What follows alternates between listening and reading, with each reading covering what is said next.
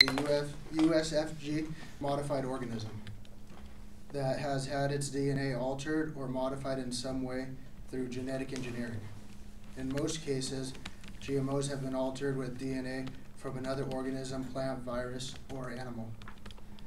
These organisms are sometimes referred to as transgenic organisms. Today, if we can prove that that GMOs are having a dangerous impact on the country and life would be better without them, then we win. In order to make crops more resistant to pests, scientists insert a gene called B-toxin, derived from Bacillus, and this hard word to say, Thuringiensis bacteria, into corn and cotton plants. The toxin attacks the stomach lining of nibbling insects, killing the pests within a couple of days of ingestion. More than 65% of U.S. corn crops contain this special gene that produces the insecticide. By far the biggest use of GMOs has been found in large-scale agricultural crops. At least 90% of the soy, cotton, and canola, corn, and sugar beets sold in the United States have been genetically engineered. This was found from the GMOs Fact About Genetically Modified Food by Mark Lalanella. Financial impacts of GMO crops have cost the United States an estimated $12 billion in farm subsidies, lost sales, and product recalls due to transgenic contamination, according to UC Santa Cruz. The harms of GMOs can cause significant impact to a person's body, and the effects can even be life-threatening.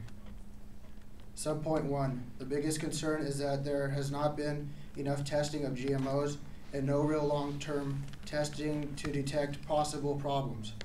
Food allergies are a growing problem in the United States. According to Centers for Disease Control and Prevention, CDC, food allergies in children under 18 of age have increased from 3.4% between 1997 and 1999 to 5.1% between 2009 and 2011. Food allergies are a growing problem in the United States. According to the Centers for Disease Control, genetic modification often mixes or adds proteins that weren't indigenous to the original plant, causing new allergic reactions to the human body, according to Brown University. Some GMOs have had antibiotic features added to them, so they are resistant to certain diseases and viruses. When humans eat them, these antibiotics features persist in our bodies and make actual antibiotic medications less effective, according to Iowa State University. Subpoint 2, GMOs harm the environment. GMO crops and their associated herbicides can harm birds and insects and amphibians, marine ecosystems, and soil organisms. They reduce biodiversity, pollute water resources, and are unsustainable. For example, GMO crops are eliminating habitat for monarch butterflies, whose populations are down 50% in the U.S. Roundup. Herbicide has been shown to cause birth defects in amphibians and embryonic deaths and endocrine disruptions and organ damage in animals even at the few doses. GM canola has been found growing in North Dakota and California, threatening to pass on its tolerant genes onto weeds. Numerous health problems increased after GMOs were introduced in 1996. The percentage of Americans with 3 or more chronic illnesses jumped from 7% to 13% in just 9 years. Food allergies skyrocketed, and disorders such as autism, reproductive disorders, digestive problems, and others are on the rise.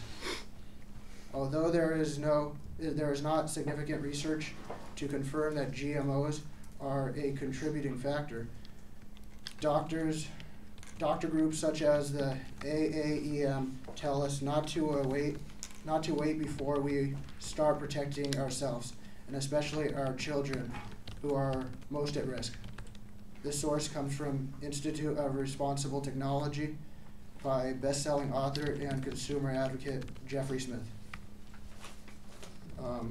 Our plan to fix this problem is not going to be easy, and it's going to take lots of time, but a good step in the right direction is to educate the public on the positive health, environmental, and ethical, climate-friendly greenhouse gases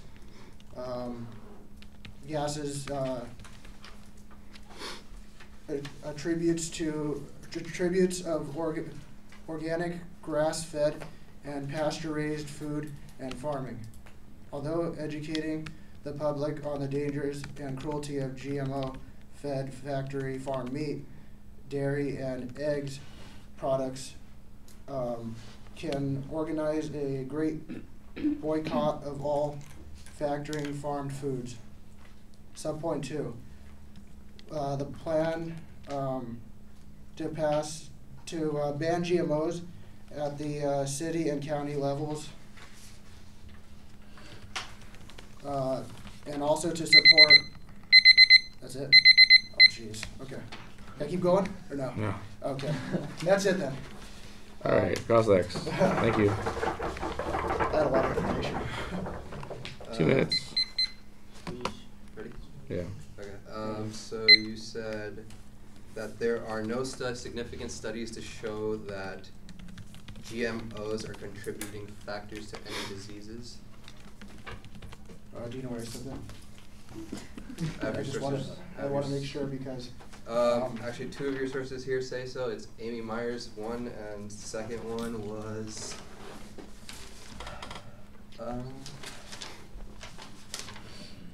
GMO facts, genetically modified foods. Your own sources state that there are no significant factors showing that GMOs cause diseases. Well,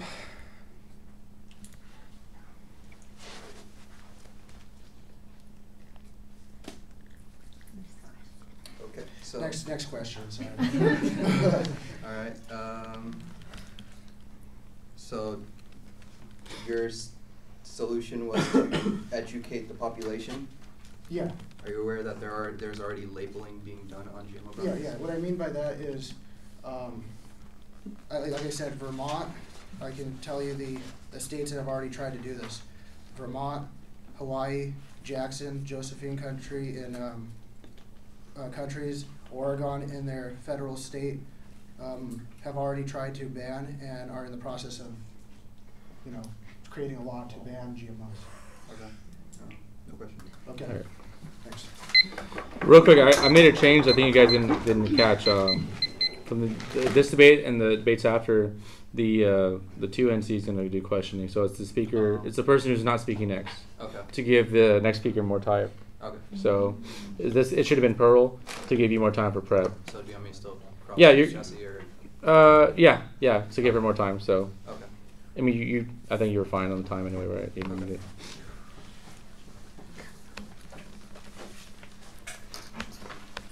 1 second.